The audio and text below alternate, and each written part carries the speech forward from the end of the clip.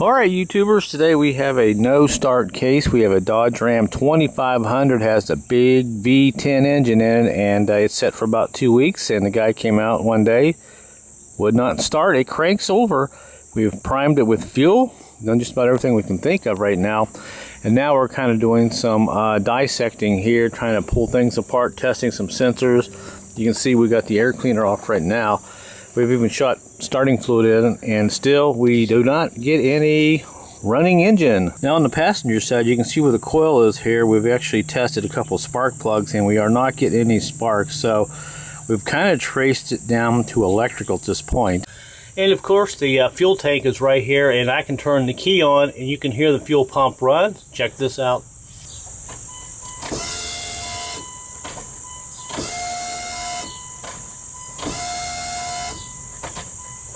And you can hear that, so we know the fuel pump's working, and it has a half a tank of gas in it right now. And of course, we've checked all of our fuses, every fuse. I mean, we've pulled everything else. We thought maybe we had a pop fuse, nothing there. And of course, out here where the main fuse box is, we've checked fuses for fuel pumps, crank sensors. Everything is working, so we've got a suspicion that either we've got a crank sensor that has gone bad or a camshaft sensor. And of course, on my code reader, we have no codes, and we thought maybe if the crank had gone out, the crank sensor, it would have thrown a code, but it hasn't thrown anything at this point, which is kind of odd. But I've had them go bad and not throw a code before.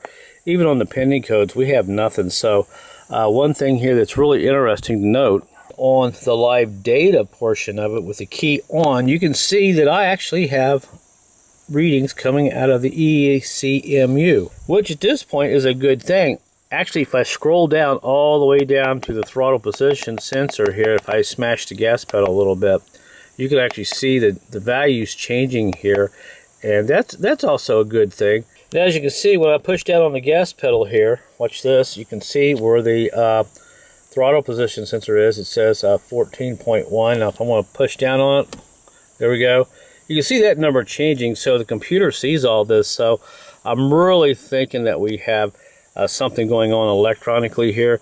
And some of this other stuff would work if I could get the engine cranking over a little bit faster. But this engine only cranks over so fast, so you're not going to get an RPM reading or anything like that. But we are getting some data.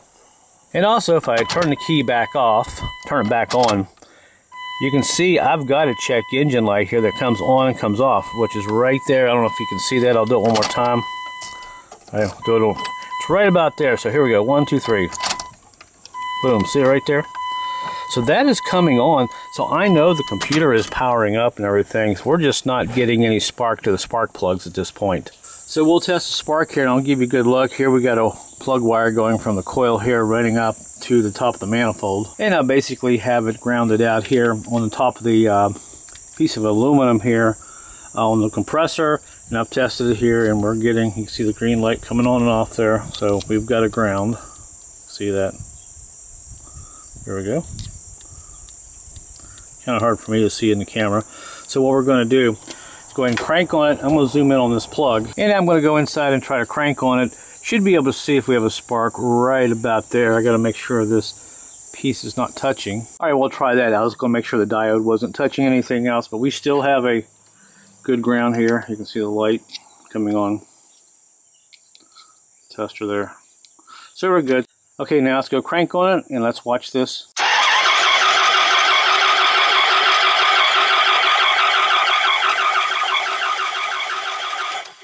And as you can see, we have no sparky spark, but I can smell some fuel out here, so we know we're getting fuel. Okay, so that's where we're at right now. And the other thing is, I think we can rule out timing issues right now, because this truck's only got 103,000 miles on it. It ran perfect.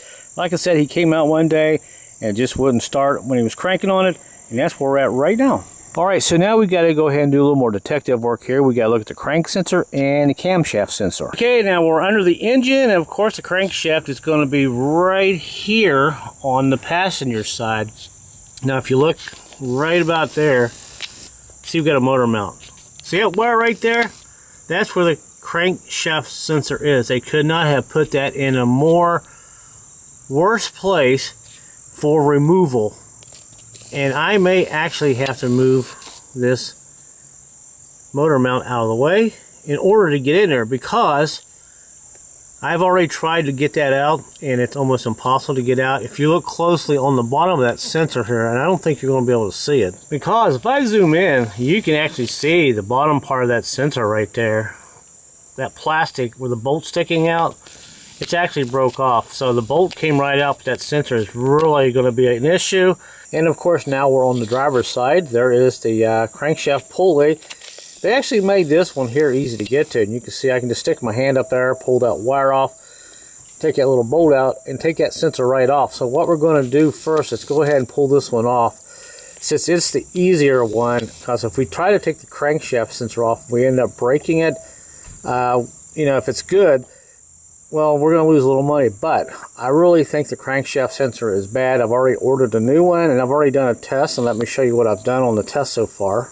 This is what I'm going to be testing my sensors with. Yep, this is pretty old school, and you can get these really cheap. I've had this one here since, I believe, 1993. It says on the side of the box here.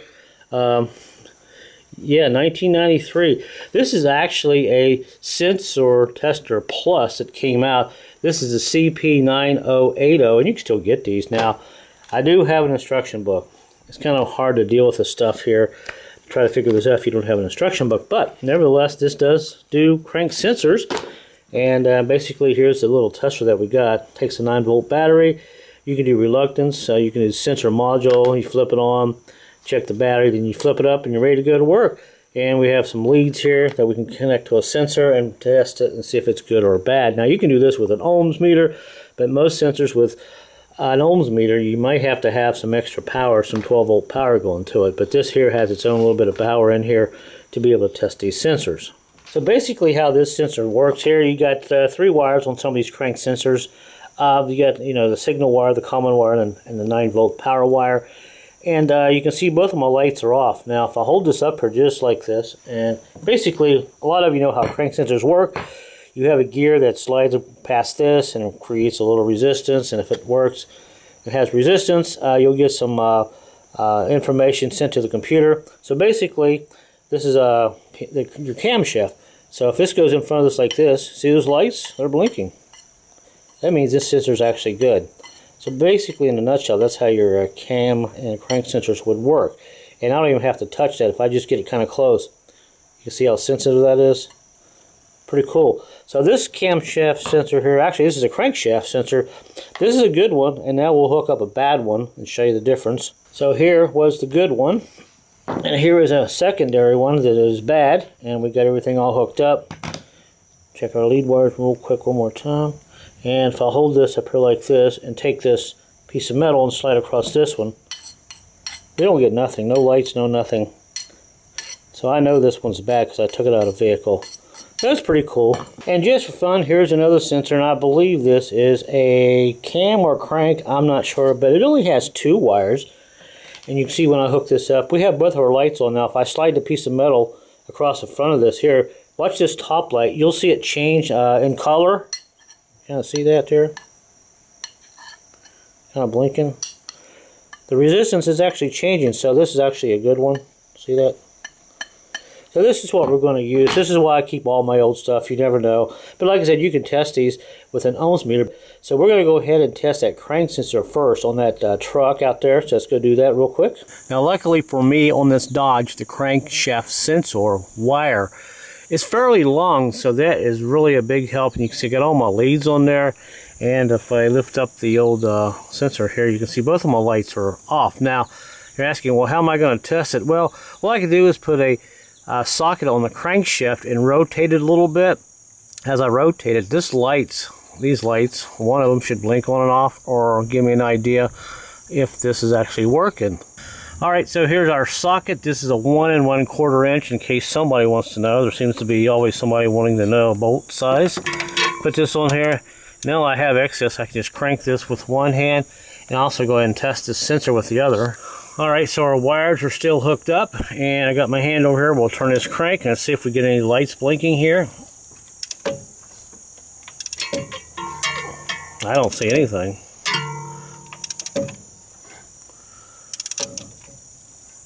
So I really think this crankshaft sensor on this side is dead. Of course, we'll go to the other side and We're going to take off that camshaft sensor on that side just for the heck of it, but since it's easy to get to, but boy, I don't see nothing here at all. Now you're asking, well, do I have it hooked up backwards? Well, not really. If you flip these around, it still doesn't come on. Now, if you notice the other sensor, I think I had that in the video. If you flip these around, both lights will come on and stay on. But if I even do this with this here, flip this around like this, and we still don't have any signal coming from that crankshaft. Well, actually, we have a light on right here, so. But they're constantly on. They should not be on for a crankshaft sensor test. We'll put this back on here and see if they go off. Maybe it's right on the reluctor ring. Nope. So it shows me that that sensor is not working whatsoever. Alright, so let's go to the camshaft sensor. Alright, so we got the camshaft sensor out. Good news. Bad news is, you see that little bolt right here? That thing was so rusted, I just barely put my wrench on it and started turning it. Broke it right off, so I'm going to have to make a clip to keep that sensor in there. Because there's no way I'm pulling that whole front cover off. Drilling out a stupid bolt that they didn't design right to begin with. And here is a look at the bolt that broke off. So rusted, it just snapped right off. Just a little thing. What size socket was that? Let's see. According to this socket, it was a 7/16. So unbelievable. So I've had to fix these in the past before. So we'll make a little clip and put on there. Alright, so there's the camshaft sensor. We'll go ahead and pull it out. It's too bad the crankshaft sensor would be a little bit easier to get out, but what are you going to do? Well, let's go test this. Alright, so here is the camshaft sensor. We got it all hooked up. I'll hold this like this. And let's do this one here. See if these lights blink, meaning if your cam is spinning in front of this here, it should turn these lights on and off. Alright, so this is good.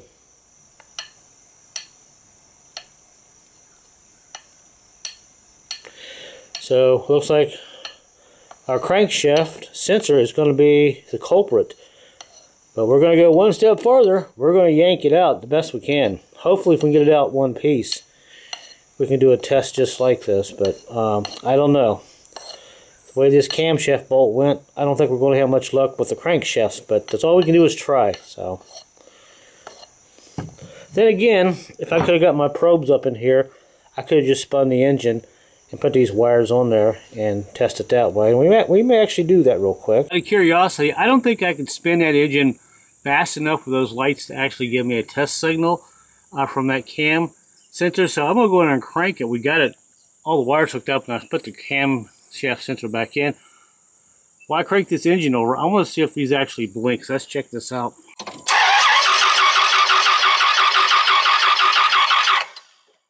Alright, so that's pretty cool. We're in a position where that cam is right up against it right now.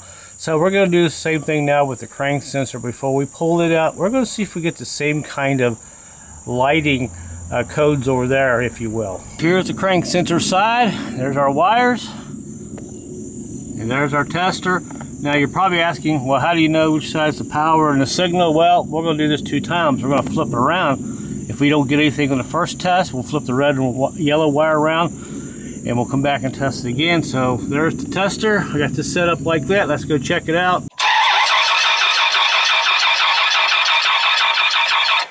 Alright, so none of those work, so let's go ahead and flip these wires around.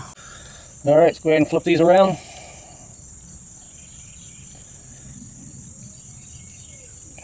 Check out our light. Okay, so we got both of our lights on, so let's go crank it. It should blink on and off or something. They should not stay on constantly. Alright, so we're set up there. Let's go crank on her.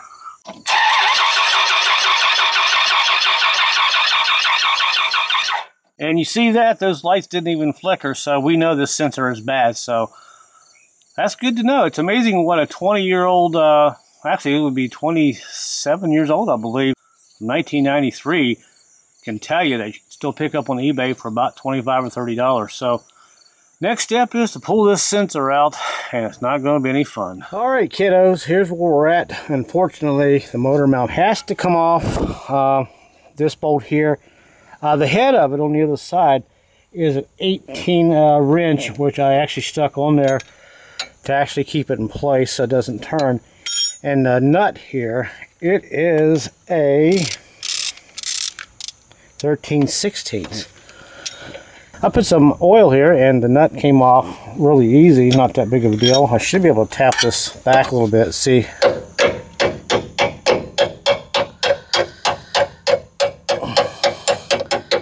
Yeah, be careful, don't mess up the thread. So it came out, it's backed out pretty far. Now the other thing you really have to do is get yourself a block of wood and put it in the oil pan, and we'll have to lift this engine up a little bit to help get this motor mount out. So have that ready. And here is the bottom of the transmission mount. I did loosen these bolts up just a little bit, and I don't think it really made a difference, but I did it anyway. I just needed about 1 inch or so for the transmission and the motor to come up, just so you know. And make sure you retighten them when you're done. And also when you're jacking it up there with a big block of wood under the oil pan, just be careful, watch the oil pan. You don't want to bend it, but I think that oil pan's pretty sturdy, so we're only going to lift the engine up maybe a 1/2 inch to 1 inch, enough to get some pressure off of the motor mount. Other than that, this motor mount should come out fairly easy. Now we have 3 smaller bolts to take out real quick, but unfortunately I'm getting ahead of myself, so I'm going to go ahead and tap this bolt out, take a hammer and a screwdriver, just kind of get it the rest of the way started through there. I'm at a weird angle, so I may have to move around. Alright, there's the motor mount bolt. It's a long one. I had to take a screwdriver. I actually jacked the engine up a little bit, because when you kind of push it in a little bit, if there's any weight on it, the engine will kind of push it down sideways, and you got to jack the engine up a little bit, and that'll straighten this up, and you can push it the rest of the way out. So we just have this bolt, and that little bolt there, and I believe those are 12 or 13s, and we can start moving this motor mount around and try to get it out of the way. Alright, so we got 2 of the bolts out, one right here and one right here. These are 14. I put an extension up here, and I had to put a swivel socket on this one because it kind of goes across the frame here. Is what I'm trying to say, as I lay upside down. And the back one here, you got to get a ratcheting wrench on here, and this is how I got it. Not a lot of room here. I put a secondary wrench on the back of this here, like this, to help it give me some leverage. And this one's coming off next, and we'll go ahead and get this off. And let's see, I'm hoping the motor mount's kind of loose, and it is. All right, great. So maybe this won't be too bad. I'm going to jack the bottom of the engine up a little bit, a couple inches, and watch everything on top. I think we can probably get this out of the way. If we can, this is going to free up a lot of room for us to get in there. And I tried to get in there with that sensor with a small pair of vice grips to grip it. There's just no room up in here whatsoever, but that's just the way it goes, you know. So we just about got this out here as I keep talking to you guys. Hey, let me know where you're watching from right this minute. If you like the video, say hi, and obviously if you want, give it a thumbs up or a thumbs down. All right, it's out. Here comes our, get our bolt out. All right, so there's our bolt, and it's hard to get the light just right because I got a little bit of light coming on the side here. And there's the motor mount. Now we got to get it out. It moves around, so. All right, we'll bring the engine up. I'll see how far I can get it up. All right, so I'm not going to be able to get the motor mount out, but what I did, I actually spun it around, put a big screwdriver in here, and pushed it back out of the way, and the sensor is right there where my finger is. I don't know how well you can see that because the light is a little tough under here. But if I move my light, let me see if I can move my light here real quick. And now you can see where the sensor actually is. It's right here where my finger is. And now I can actually get a pair of vice grips or something to grip this. Slowly work it around, maybe get it out. But, you know, if I could have got the motor mount out, it probably wouldn't have made a big difference because you got the housing here on the side of the frame that's in the way. But it's pushed out. So let's go ahead and see if we can get this out. I'll put a pair of vice grips and just kind of gently grip it and play around and just keep working it until maybe I can spin it and break it free. I've got some oil on there. So here we go. All right, guys, you talking about one hard, I think I got it.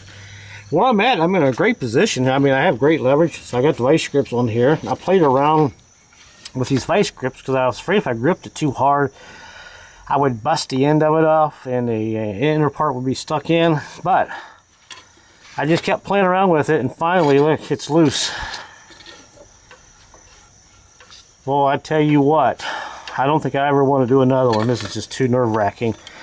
So So I just got to work this a little bit and slowly pull it out. And I think we're going to have it here finally. So we'll take it out and we'll look at it, we'll inspect it. Well, I'm going to see if the metal goes all the way in and all the way out. If it's one shell, then you don't really have an issue gripping it and busting it. But we'll talk about that if we get this out. All right, guys, unbelievable. I cannot believe this is the hardest sensor I've ever had to take out of anything in my life. But there it is.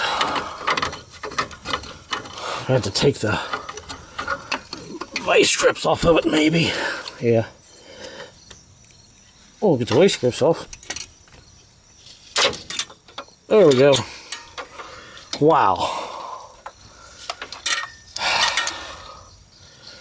There's what we were fighting. Let's go ahead and take a look at it, but it is off. Now, I will tell you, I did use a screwdriver on those vice grips. I put it behind the vice grips, and as I was rocking this back and forth, I was trying to pry it out a little at a time, and that really worked. And look at all the rust. And also, this seal right here is what was actually stuck. The rust on the block was actually catching on this seal. So let's take it outside and look at it. But yay, we got it. I'm going to go ahead and test it.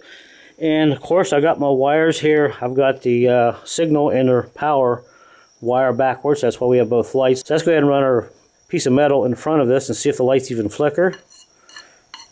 Nothing. So let's go ahead and switch. Well, actually, you probably can't even see that, can you? Let's do it again.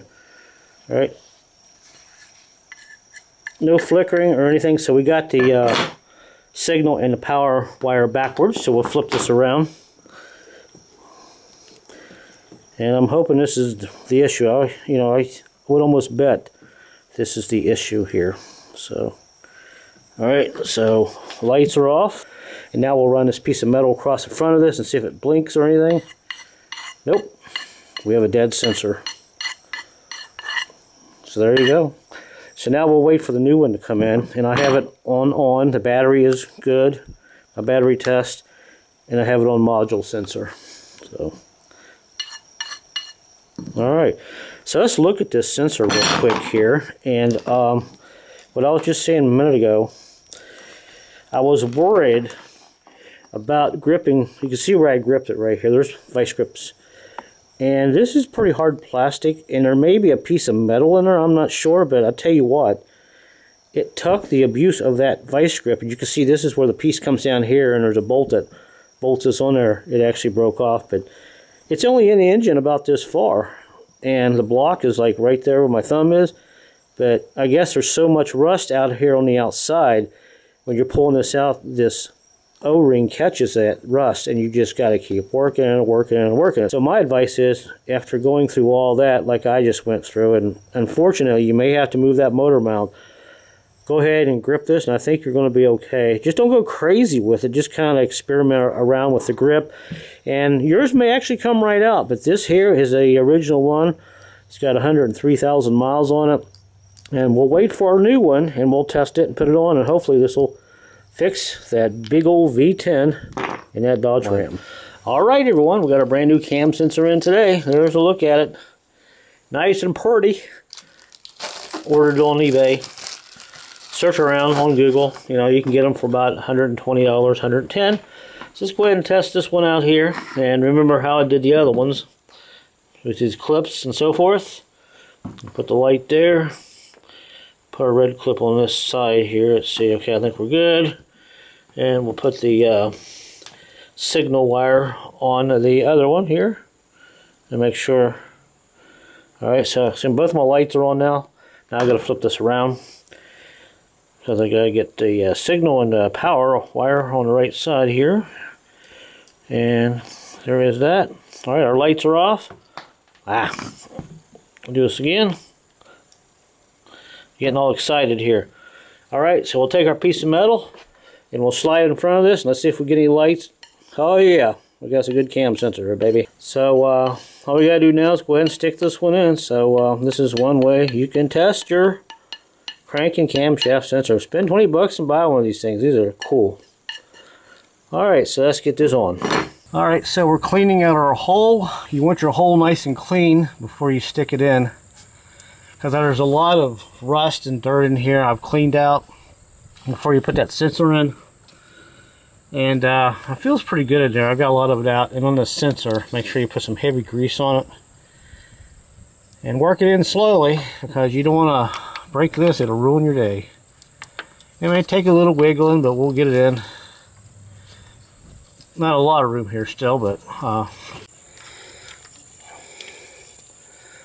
Alright kids, that is one installed crank sensor. I actually had to come up to the front of the engine where I can get a better grip on it.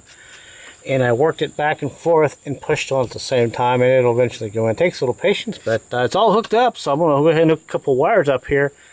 And curiosity has got the best of me. I want to go ahead and see if this will fire up before we go ahead and put the motor mount on. Alright, so one bad crank sensor out and one good crank sensor in. Let's see if this baby starts up. We're just going to let it run for a few minutes.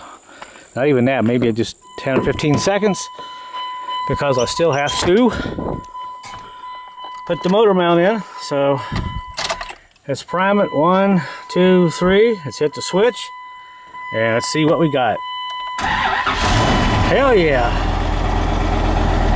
That was our problem the whole time. Great, she's purring like a kitten. I love it when a plan comes together, don't you? Alright, sounds good. It's got a little bit of an exhaust leak, but hey, what do you expect from a V10, right?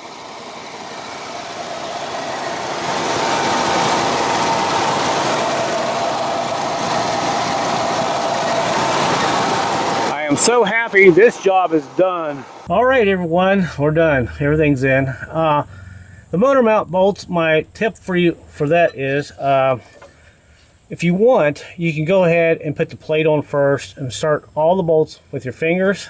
Make sure they're going. That way you won't be cross-threading them, because it's very easy to cross-thread them. Then jack your motor up a little bit or down, and then slide this big bolt through here. I've often in the past I've actually gotten bolts cross-threaded, because you get two of them in and the back one, you know, and you can't get it straight and it starts cross-threading. So that's the best tip. And also we can go ahead and lower the jack down. And one more quick thing, and also the last thing is, there's a little clip. There's the sensor, and right below it there, I think you can kind of see it right here where my finger is. There's a clip here, kind of a C-clip that is keeping that sensor in place. Now there's no engine crankcase pressure or anything, so I don't have to worry about that blowing out until we decide later what we might want to do. That should hold it for now. We'll keep an eye on it. I've done this in the past and it's worked out pretty well. And I know it's not a permanent fix or a professional fix, but for now that's the only choice we have, and it should work for a while. So kind of be aware of that. My advice would be is, do not take that bolt off. If you can test that sensor, crank sensor there, test it while it's still on the engine, crank it over like I did, put a tester on there and see if that crank sensor is actually good, because that's probably what I should have done first. And in a nutshell, it's kind of like this. This part goes in behind the housing, and this part goes over the front of the sensor, kind of keeps it in there. And it's kind of springy, so you want to bend it enough where when you put it in there, it kind of holds it in there. So that's how I did that. Alright guys, we're going to wrap this video up. You know, it's a shame this is still a good looking truck. It needs some love and care right now before it gets too late, but that's the way it goes. We'll let the owner decide on that, but we're going to start it up one more time before we end the video. I mean, she sounds good. No leaks. I've checked everything outside underneath. Checked that camshaft. It's great. And she idles just like it should. But like I said, the old girl is going to need some love really soon. So anyway, hope you guys enjoyed this video. And if you like it, give it a thumbs up. And until my next video, guys, I'll see you later.